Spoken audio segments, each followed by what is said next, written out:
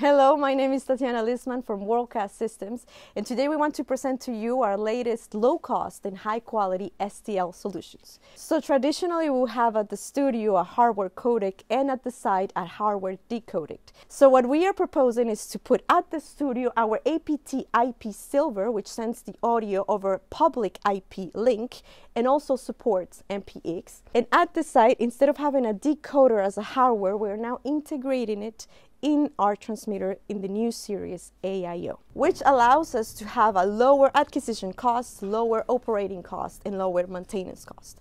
If you have any questions about this configuration or about our prices, please contact us through our website.